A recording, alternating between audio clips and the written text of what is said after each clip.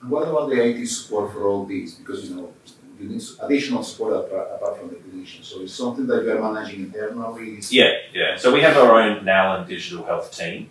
And we have, I don't think all the networks have this, but we have a chief medical information officer. So his name's Jared Marks.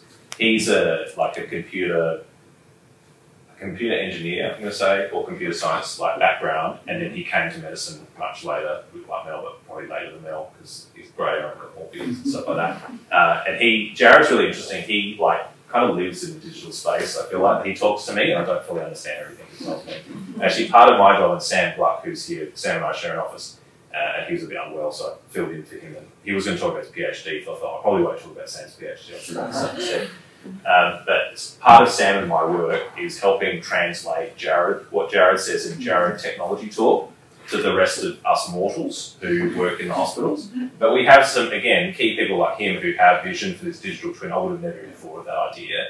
And he has a team of people that just work for him to advance our local projects forward, as well as the broader digital health team within NALHN that does work across lots of things and builds dashboards and does other coding stuff to extract data. That kind of stuff's happening.